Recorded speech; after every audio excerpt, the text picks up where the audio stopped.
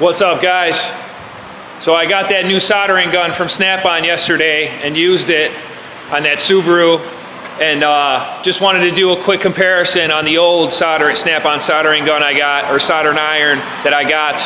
I got a little rig set up. I actually rigged up my tripod to go up a little higher. So I'll do a side-by-side comparison, just kind of measuring them. Seeing what's in the box, how they come, kind of the older version and the newer version. I could kind of do this now with my hands free, with the tripod sitting in front of it. I actually bolted a selfie stick onto the tripod, so now it's as tall as the box. It goes up. I actually cut my finger while I was doing that, modifying this. I work on dangerous cars all day, and I hurt myself doing something like this, but I put some liquid Band-Aid on it, and it's good to go. Swear by this stuff, especially when you get a cut that's on a bend. That liquid Band-Aid stuff keeps the dirt out of it. But yeah, guys, this is the box they come in. This one's the older style one. You guys seen these in a couple of my other videos.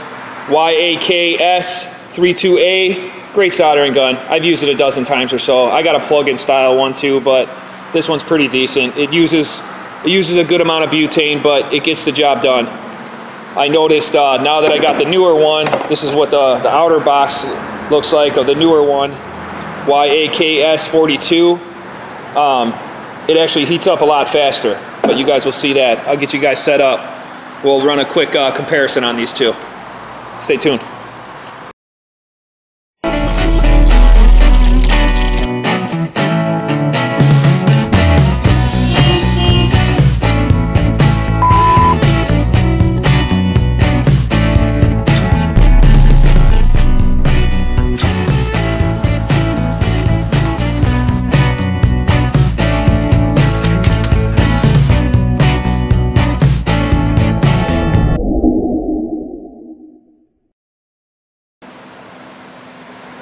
Alright guys, I got them all set up.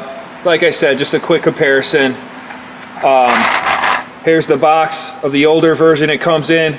Plastic case, open up. It's got about 1, 2, 3, 4, 5, 6, 7 little connectors, really 6, and a little shield to heat up stickers and stuff like that. I noticed the newer one doesn't come with that, but it's got the little thing in here, little cup for water. It's got a front cover on it. This one's got 2 switches, 2 separate switches, you know, butane on, and then igniter. It's a nice little soldering gun. It's got a kickstand, so you don't melt the box like I already did right there. You guys could see, melted that with a soldering iron a while back. But here, let me get the tape measure. This one measures out about 9 inches or so. And then here's the newer style one. It actually comes open. It's got 1, 2, 3, 4, 5 fittings. And it also comes with a little plastic weld thing that I never use. But this one's pretty nice. It's got pretty much all plastic. It's rubberized. It's got the front protector on it. Used this one yesterday. It seemed really nice. I always like to hit it with some sandpaper after every use. But it's got 1 switch. It's like butane on, and then go a little higher, and that's the igniter on it. This one measures out without the cover on it about 9 inches. So they're about the same length, about the same diameter. Let's see side by side here. Yeah, they're about the same size. I got a different tip on this one. I got a flat tip on the newer style one. But let's see how fast these things heat up, guys. We got the get these things set up. So this one, I got the thermal imager. This one here, you got to turn on and then ignite. I like to do it a couple times, make sure it does it. And then this one you just push up, and you'll actually see that inside there glow right away. Do notice that that one heats up a lot faster. Let's get this thing on.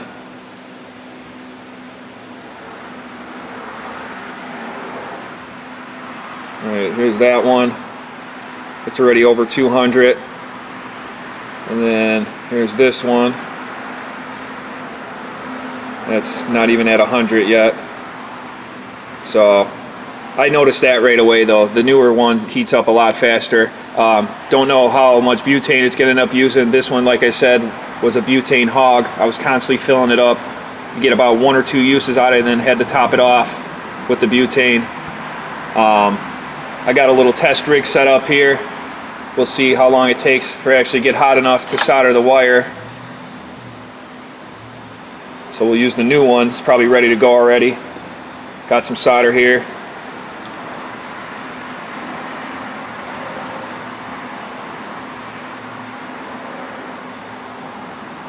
And almost right away this thing was ready to go. What was that, not even a minute, guys? Done.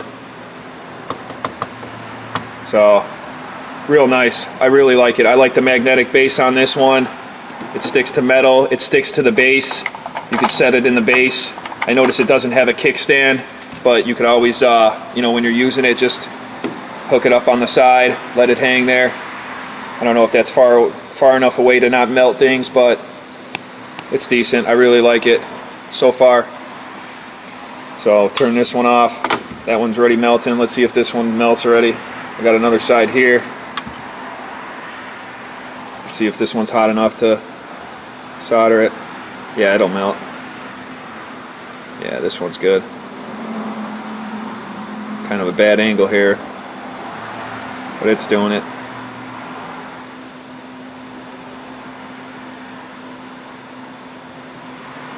That's why I like the wider tips better.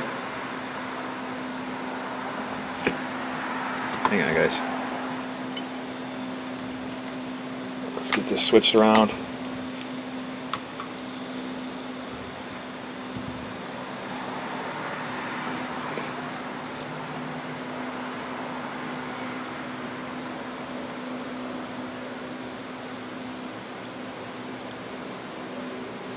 Solder it right up.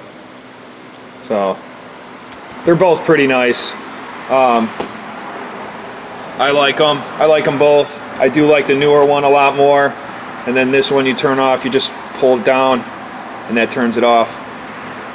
So, but got a nice strong solder job there. Nice strong solder job on that one. But this one's nice. Comes in a handy little case here. The mount for it comes with solder on there. You get all the pieces. You got all the pieces underneath here. The torch comes with the torch on the bottom to switch it out. But I like this one. And then this one's got the guard on the front of it. It comes with it, the little safety that makes sure the switch is off when you put it on. Same with this one. So you got the guard on that one too. But yeah, guys, quick comparison. I haven't used this one long enough, long term, to know, but I could usually tell when something's built well. I could tell this one's definitely a decent soldering iron. It's got the adjustment for the torch in the back. That's where you fill it back here. And then it's got a little gauge. You can tell how much butane you got left in there on the side here. But I like the rubberized. Snap-on's rubberized and grip and everything. And then the piece just comes off. You can unscrew it. It's still kind of hot. And then this one's got the little fuel gauge indicator up top here. It's just a little top portion. And then you also got the adjustment on the end there. And then you fill it at the top there. But both pretty great tools. Just figured I'd do a quick side-by-side on that in case you guys were looking to get one. I'm not sure if you could still score these. I'll put the part numbers of these in the description. So yeah, guys, like I said, again, quick comparison on the two soldering irons. Maybe I'll do a review on the newer one once I use it a couple dozen times, let you guys know how it holds up over time, you know, dropping it and just shop environment stuff. But I like them both. I'll still use them both. Maybe I could use one for home or have one for my tech or Lauren here to use, and then I could use the newer style one, just like all my other tools I upgrade. But as always, guys, if you liked the video, leave a comment. Let me know if you guys got these. Let me know what you guys think of these soldering irons. You know, let other people know if they're worth buying or not. Comment, subscribe, like, share. We'll catch you guys in the next one. Signing out.